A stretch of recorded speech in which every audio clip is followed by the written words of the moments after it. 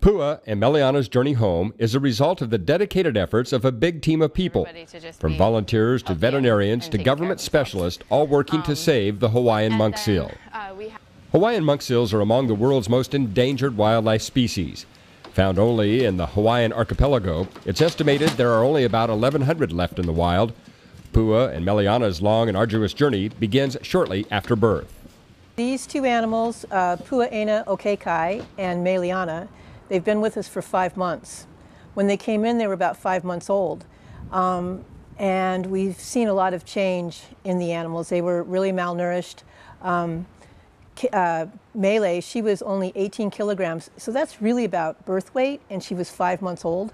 And Pua, she was 24 kilograms. After surviving a long ship ride from the northwestern Hawaiian Islands, Papahānaumokuākea Marine National Monument, they arrived at the new Keikaiola Hawaiian Monk Seal Care Facility in Kona on the Big Island of Hawaii. Operated by the Marine Mammal Center, here they began receiving around-the-clock, tender-loving care.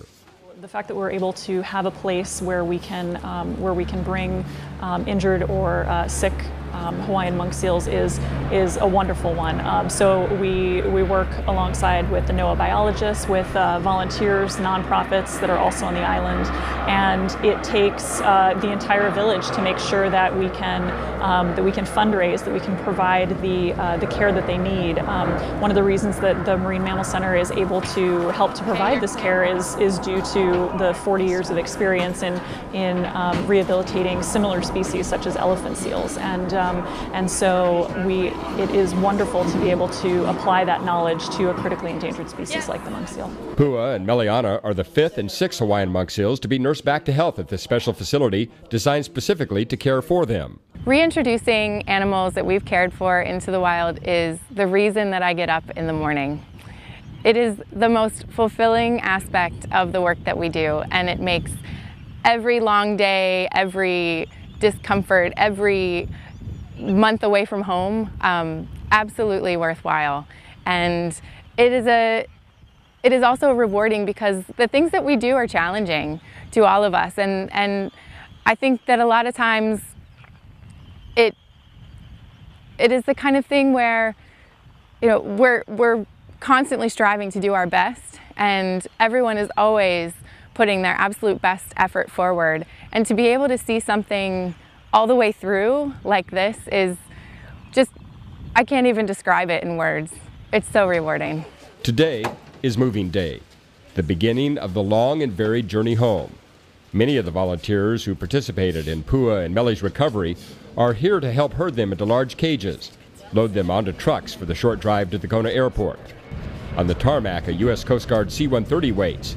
It will take them on the next leg of their journey to Midway Atoll. These missions are a lot of fun, and yeah, we definitely get instant gratitude by getting these mammals back where they belong and helping the monk seal population. Their cages are moved to Midway's boathouse, where NOAA specialists keep an eye on them 24 hours a day. Dr. Michelle Barbieri, a conservation veterinarian who works jointly for NOAA and the Marine Mammal Center, actually spent the first night on Midway camping out with Pua and Meli. It is a time that can be stressful for them, and that's actually one of the reasons that I'm here with the animals. I'm here to make sure that they have everything they need as far as comfort, and that we're able to monitor them and really detect any signs of stress or discomfort early so that we can intervene however we need to. Midway is a U.S. Fish and Wildlife Service managed wildlife refuge and is the center of action for everything that happens in Papahānaumokuākea Marine National Monument and the northwestern Hawaiian Islands. It has the dock and loading facilities for goods and services, and monk seals like Pua and Meli.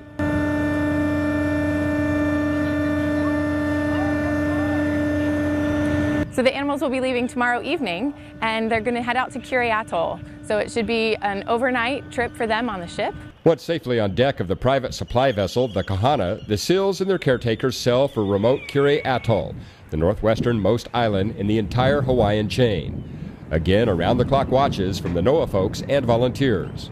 They make the rough, open ocean crossing with no trouble. And for the last leg of Pua and Meli's journey home, the seals are placed into large dog carriers, lifted off deck by a crane, and put into a small boat for a rugged trip through a fringing reef and onto Kure. The single interventions that you can do for an individual animal really can make a difference. The trickle-down effects, not just of recovering and saving one individual, but of the reproductive future of that individual seal will really have population impacts. And I think that it's important for folks to know that the things that we do for what seems like a very small number of animals can actually really contribute to population recovery. In addition to moving the seals, their supplies and fencing for a temporary pen, field camp workers on this State of Hawaii wildlife refuge also unload supplies for new campers and offload supplies for volunteers returning to the main Hawaiian Islands after 6-month-long stints on Kure. The focus on this day, however, is getting Pua and Mele situated on the place where in a few days they will be released back to their natural environment. The release will be a several-day process.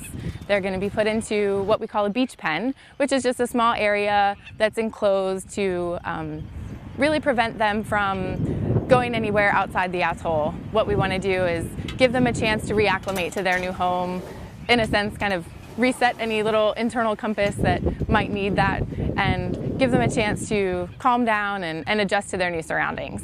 And that will last somewhere between 2 and 4 days, depending on how they're doing. I will be in touch with the team that's at Kure from DLNR, and they'll be in communication, letting me know how the animals are doing. They'll also be giving them fish while they're there and making sure that they're provided for as far as having shade, water, food, and making sure that the beach pen stays intact. Once in their pen, they're given new tags to help scientists track them. This is in addition to temporary satellite tracking devices that they received back at the hospital. Information about the movements and behaviors of Hawaiian monk seals helps researchers develop recommendations for recovery plans and the management of this critically endangered species. For Pua and Mele, a return to Kure means a second chance at life.